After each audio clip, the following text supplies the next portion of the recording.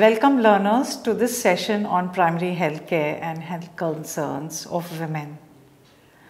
We all are aware that worldwide, women and girls bear the brunt of chronic food insecurity, which leads to their nutrition insecurities.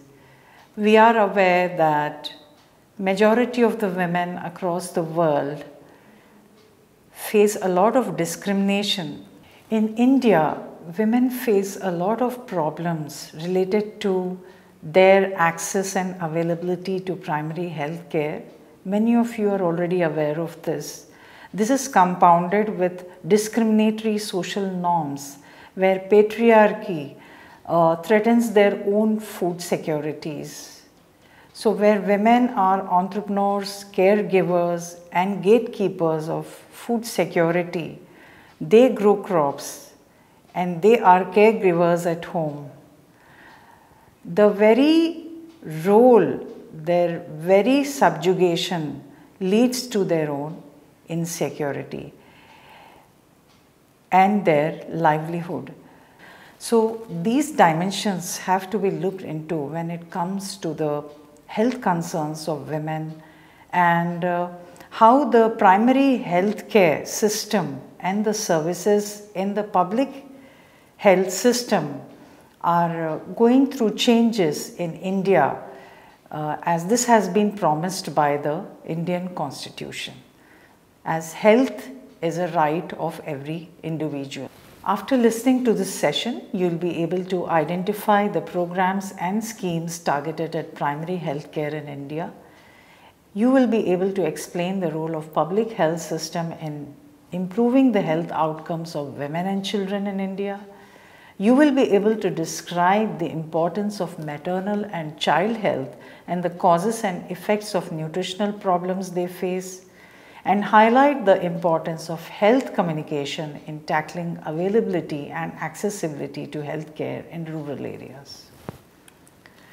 Now, let us look at the National Health Policy 2017. We have had National Health Policy earlier as well, but in the purview of this session, we shall be discussing about the National Health Policy of 2017.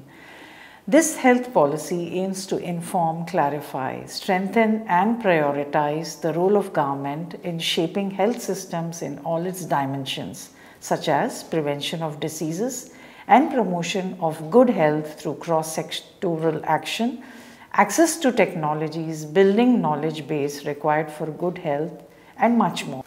The policy emphasizes reorienting and strengthening the public health institutions across the country so as to provide universal access to free drugs, diagnostics, and other essential health care.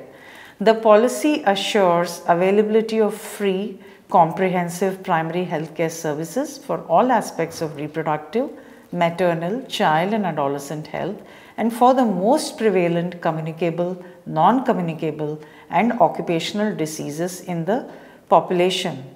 So the very fact that we have such a national health policy in place today underlines the role of primary health care services in providing health services to all of the population. The National Health Mission was launched by Government of India in 2005. It encompasses two sub-missions under it, the National Rural Health Mission and the National Urban Health Mission. The main programmatic components of the National Health Mission include health system strengthening in rural and urban areas, reproductive, maternal, neonatal, child and adolescent health, RMNCH+A, popularly known, and communicable and non-communicable diseases. Now this RMNCH+A also focuses on adolescent reproductive and sexual health because much of the maternal health in India is focused on adolescent reproductive health because many of the adolescent girls get married at that age and they are forced into the process of childbearing at that age. Hence, we have a lot of focus on ARSH, which is adolescent reproductive and sexual health, which comes under the ambit of RMNCH+A. Now, the National Health Mission envisages achievement of universal access to equitable, affordable and quality healthcare services that are accountable and responsive to people's needs. Now, let us see the structure of the public health facilities in rural areas. We shall not be discussing this part in detail, but largely we need to understand that the public health facilities in rural areas operate broadly at three levels, that is at three tiers. The sub-health centers, SHCs, each SHC is supposed to serve a population of 3,000 in tribal and hilly areas and a population of 5,000 people in plains. The primary health centers, PHCs, they are popularly known of. Each PHC is supposed to serve a population of 20,000 in tribal and hilly areas and a population of 30,000 in the plains. Then we have the community health centers, CHE. Each CHC is supposed to serve a population of 80,000 in tribal and hilly areas and a population of 1,20,000 in the plains. So, you can see that the community health centers oversee the primary health centers and the primary health centers oversee the sub-health centers. Now, let us talk about the National Rural Health Mission. We all are familiar with this mission, which is our primary focus area in today's session. Reproductive and child health, which is short form as RCH, services have been the primary focus in the National Rural Health Mission. The implementation of Janani Suraksha Yojana and accredited social health activists have worked towards behavioral changes in community women and brought women in several numbers to avail health care from public health institutions. We all know that public health institutions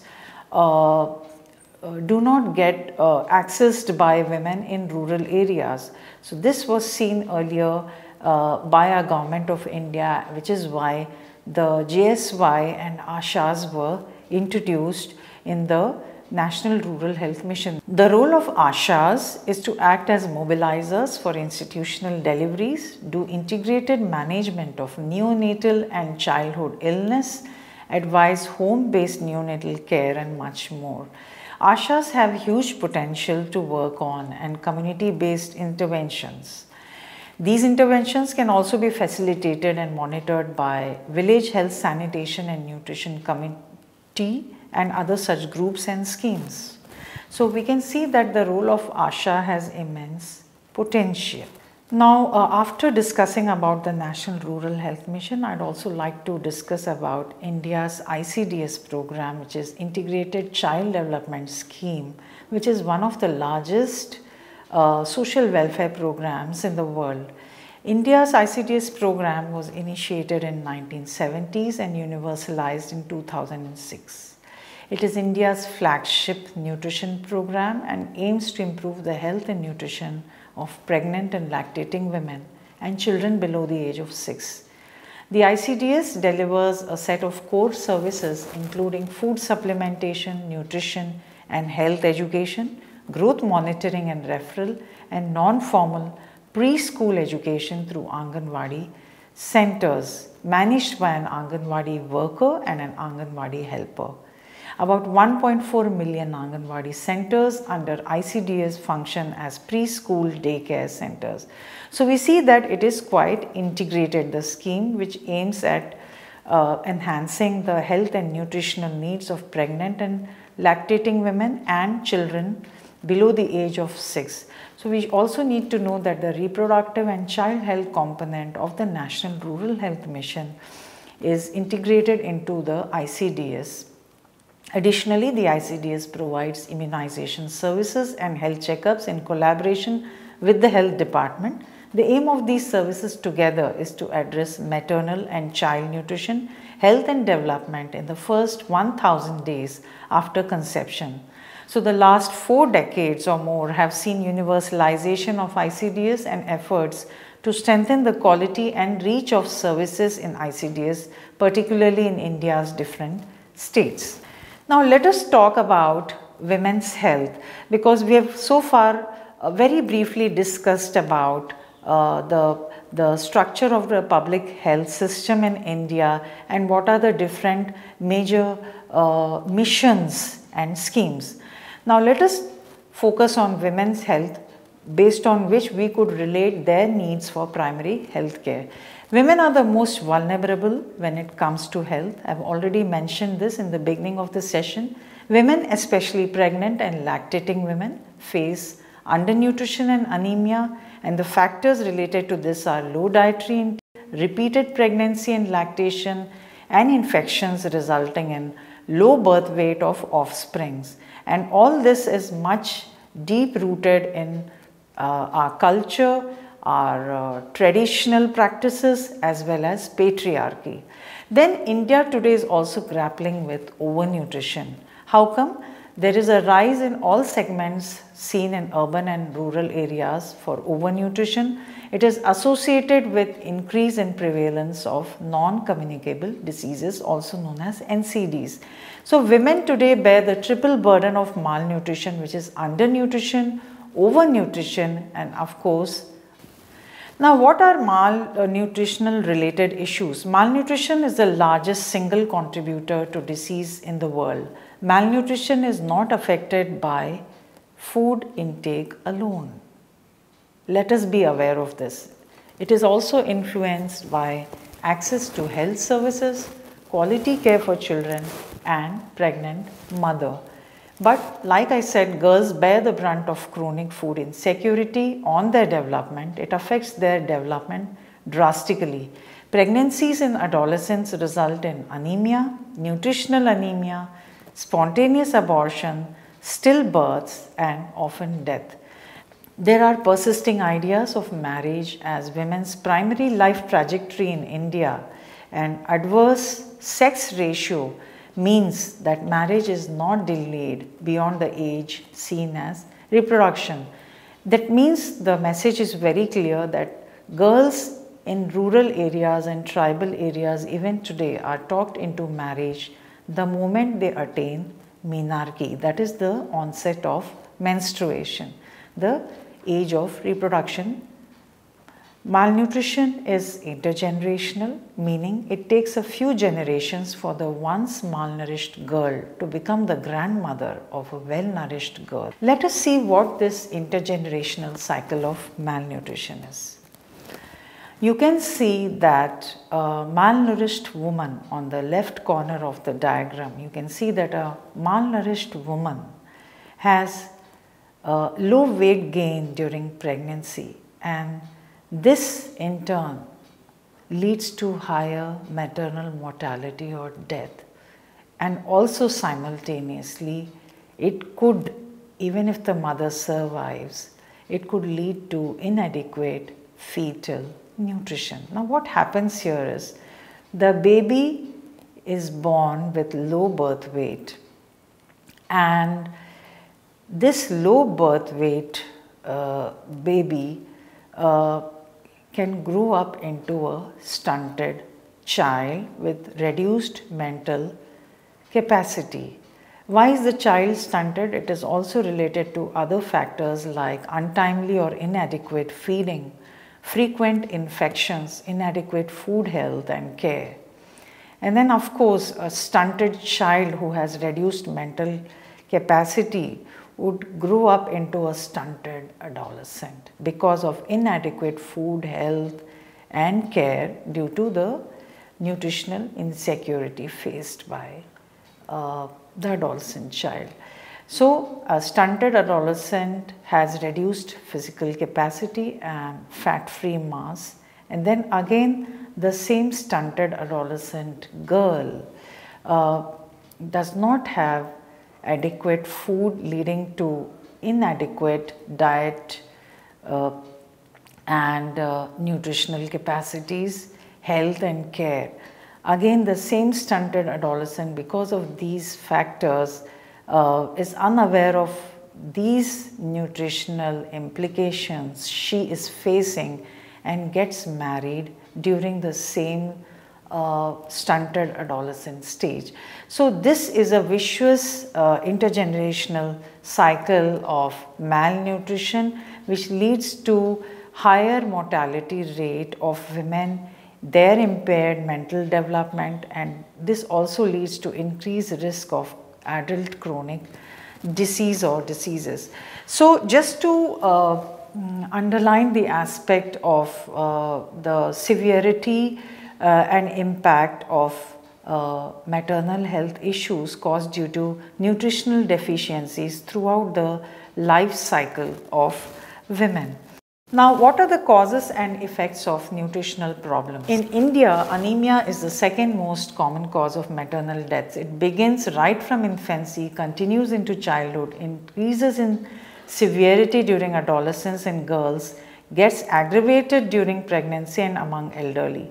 Prevalence is higher in northern and eastern states compared to southern and western states of India. There is high prevalence of anemia due to low overall dietary intake, poor iron and folic acid intake, poor bioavailability of iron in phytate fiber-rich Indian diet, chronic blood loss due to infections such as malaria and hookworm infestation.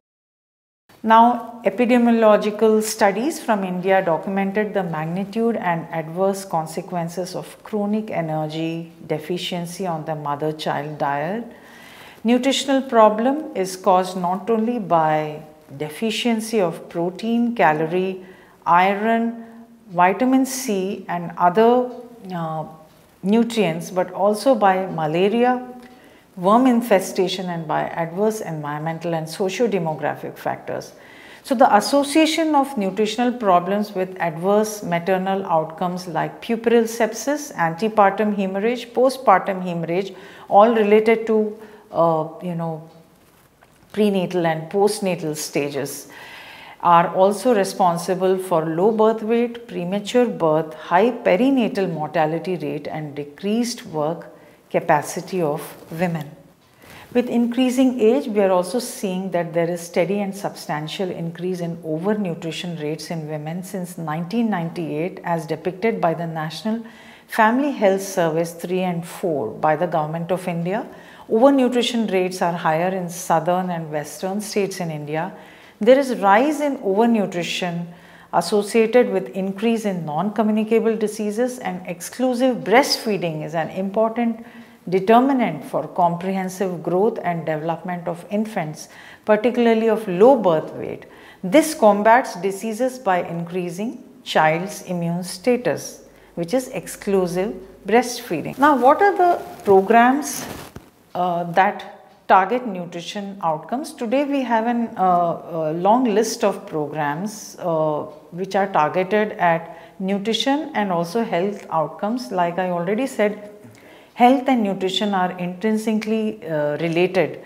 So the status of the child, girl child and mothers is important, as their nutritional status influences the status of the girl child prima facie.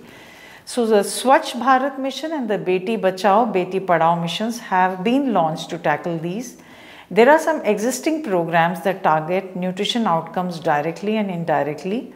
These are the ICDS, which we discussed, the National Nutrition Mission, the Village Health and Nutrition Days, the Poshan Abhiyan, National Health Mission, which has the Rashtriya Kishore Swasthya Karyakram, Janani Suraksha Yojana, Janani Shishu Suraksha Karyakram, Pradhan Mantri Surakshit Matritva Abhiyan, Maternity Benefit Scheme, which has conditional cash transfer scheme.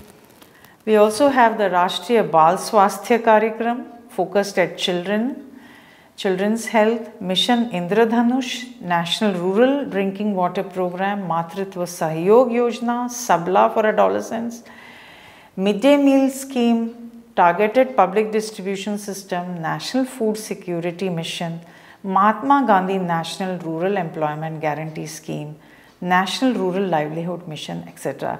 So many of the programs target nutrition outcomes, particularly of women, and they also try to cover those aspects of malnutrition, undernutrition, which we just discussed some time back. Now, I would like to highlight here some of the key findings of the National Family Health Survey 5, 2019 to 20. which states that the full immunization drive among children of 12 to 23 months has seen substantial improvement. More than 2/3 are fully immunized in all states and union territories except the states of Nagaland, Meghalaya and Assam, which are in the northeast. So, in almost 3/4 of districts, 70% or more children aged 12 to 23 months have been fully immunized against childhood diseases, which is a good number as compared to the data which has been shown in the previous national family health surveys. Increase in percentage of women receiving recommended 4 or more antenatal care visits by health providers in 13 states or union territories between 2015-16 to 2019-20 has been seen. Probably this is because of the architectural changes which have been made in the National Rural Health Mission and the integration of the services and schemes. Now, the institutional births, which is being largely promoted by the Government of India through the ASHAs, has increased substantially. Over 4/5 women delivering in institutions in 19 states and union territories. It is over 90% in 14 to 22 states and union territories. There is substantial increase in C-section in many states or union territories, especially in private facilities. Now, the sex ratio at birth has remained unchanged or increased in most states or union territories. Majority of the states are in normal sex ratio of 952 or above. The sex ratio at birth is below 900 in the states of Telangana, Himachal Pradesh, Goa and Union Territory of Dadra and Nagar Haveli and Daman and Diu. Child nutrition indicators show a mixed pattern across states. Situation improved in many states or union territories and minor deterioration in others. Like I already mentioned earlier, maternal health and child health is intrinsically related and they cannot be understood exclusively. Anemia among women and children continues to be a major cause of concern. More than half of the children and women are anemic in 13 of the 22 states, union territories. Several states reversed the course and recorded worsening levels of child malnutrition despite improvements in sanitation and better access to fuel and drinking water. States have either witnessed meager improvements or sustained reversals on 4 key metrics of child under 5 years of age for their malnutrition parameters, which is child stunting, child wasting, share of children underweight, and child mortality rate. The data from these metrics is also used in several global indices such as the Global Hunger Index. So, if you look at the Global Hunger Index, you can see that India ranks very low. It is because of these indicators and also because of the prevalence of anemia, which has been prevalent earlier and is still prevalent. So, this prevalence of anemia is sustained and is not getting reversed. Most surprising reversals have happened in child stunting, which reflects chronic undernutrition. Stunting has long-lasting adverse effects on the cognitive and physical development of a child, which we have discussed earlier also. In rural India, micronutrient deficiencies such as low levels of iron, folic acid and vitamin B12 and malnutrition in pregnant women have been associated with an increased risk of a low birth weight baby or a small for gestational age infant. 2 of 5 stunted children live in South Asia, and globally the prevalence of stunting and underweight in children under 5 has decreased by more than 25% between 1990 and 2016. But this progress will not be sufficient to meet the UN Sustainable Goal 2 of having less than 100 million stunted under 5 children by 2025. Now, food security, ending of hunger and improving nutrition are the second topmost targets of the UN Sustainable Development Goals, because undernutrition is responsible for almost half of under 5 child deaths in low and middle income countries. Improving nutrition is an important strategy to end preventable deaths in children under 5, which is the third topmost target of the Sustainable Development Goals. Improving birth weight and infant and young child feeding practices are critical in reducing child undernutrition, child morbidity and child mortality in India. Now, what are the challenges to utilization of public health services?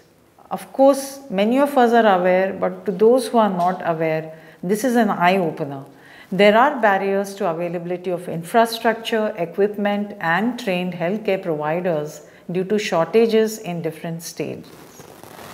Women in rural areas face financial barriers, geographical problems, socio-cultural barriers, patriarchal issues and lack of awareness or knowledge in accessing healthcare services. Many of the women do not even know that they have a healthcare facility close by. There is lack of faith in the quality of primary healthcare facilities. There are barriers in utilization of multi-contact services such as first antenatal contact or BCG immunization. People do not seek care from public health facilities due to distance from facilities, absence of staff, long waiting times, non-functional equipment and poor upkeep of facilities. All the above reasons lead to a low demand for and use of public health services. Indian women continue to have high prevalence of anemia in the world, like we just discussed earlier. So some of the suggestions which come out of our discussions in this session are a three-pronged strategy which covers dietary diversification and use of iron-fortified iodized salt, iron and folic acid supplementation, and detecting and treating anemia, which will accelerate the pace of reduction in anemia.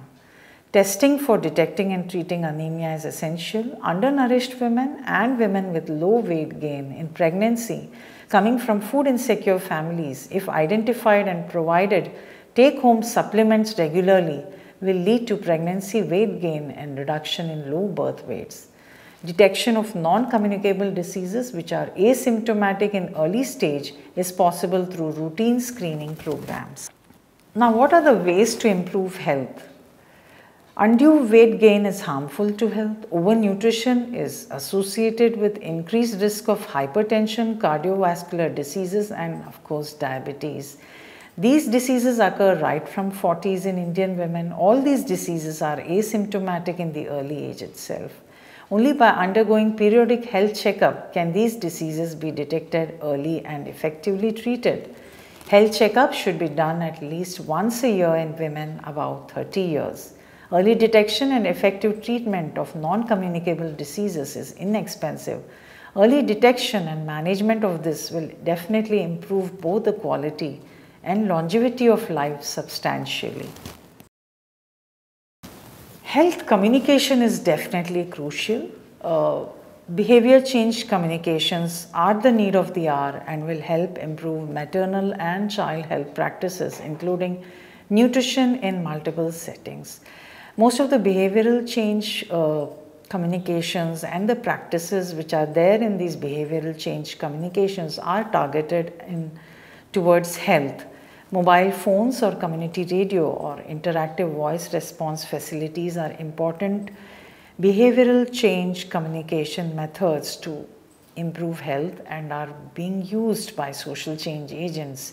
Health education campaigns should be designed by change agents for demand generation among adolescents and women to utilize health services, because unless and until a demand generation doesn't come from adolescents, unless and until they are not persuaded by change agents, this will not happen. And they need to utilize health services and government schemes that promote maternal health and health of children. They need to be made aware of these schemes as well. Involvement of frontline workers such as Ashas, Anganwadi workers, village key persons and youth including girls and boys will be effective in campaigns. Assessment of nutritional status in pregnant women is important. Mothers directly communicating with healthcare providers to study enhanced access to healthcare and emerging obstetric care will be useful. The nutritional status, cultural practices, food consumption and food security of rural adolescent girls who are beneficiaries of programs like the ICDS, Sabla, Scheme for Adolescents and many other such schemes should be looked into. There has to be repeated reinforcement along with research for adolescent girls and antenatal mothers of a well-drafted information, education and communication activity. So this brings us to the end of this session. I hope all of you have understood what are the harmful implications on the health of women and adolescent girls, which is caused due to nutritional insecurity, food insecurity, as well as lack of availing adequate quality primary health care facilities in their vicinity.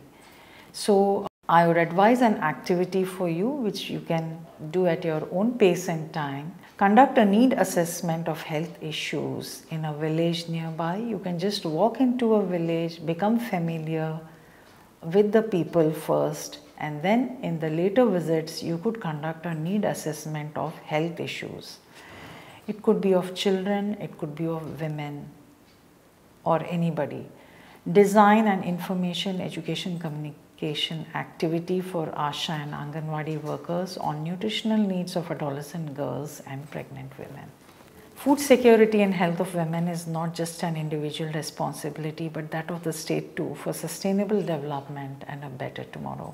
Let us all gear up towards working for their health and upliftment. Thank you so much.